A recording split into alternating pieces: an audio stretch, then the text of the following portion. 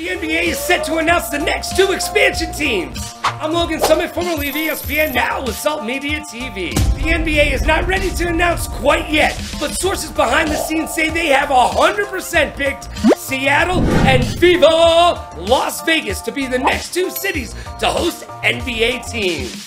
Both teams will be situated in the Western League, whereas Memphis or New Orleans will be moving east. And Mexico City is also up for consideration, but nothing can be confirmed at this time. Make sure you go over to saltmediatv.com because now you know, and knowing's half the battle. Bet big or go home.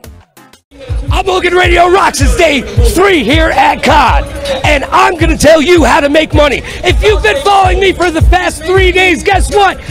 You're welcome, because you can take those bets all the way to the bank.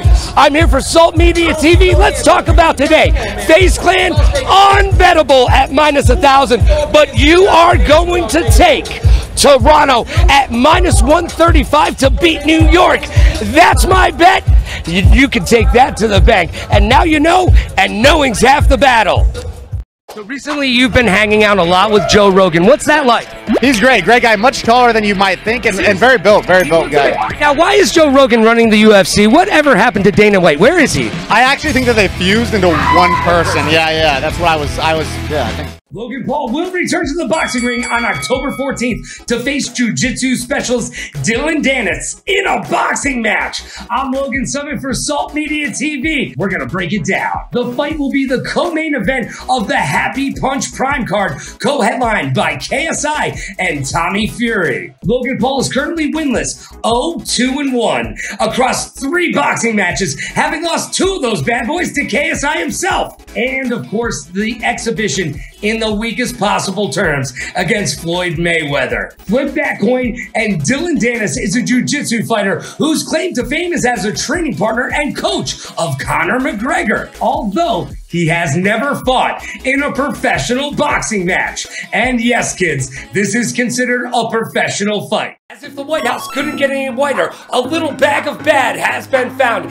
and BetOnline AG has your Vegas odds to find out who's been making it snow in July. I'm Logan Summit, formerly of ESPN, now throwing down your betting lines via Salt Media TV. The odds-on favorite to have misplaced Escobar's little friend is everyone's polarizing first son, Hunter Biden, at +200. At +1,000, we may have to look at one of you Jonas Brothers.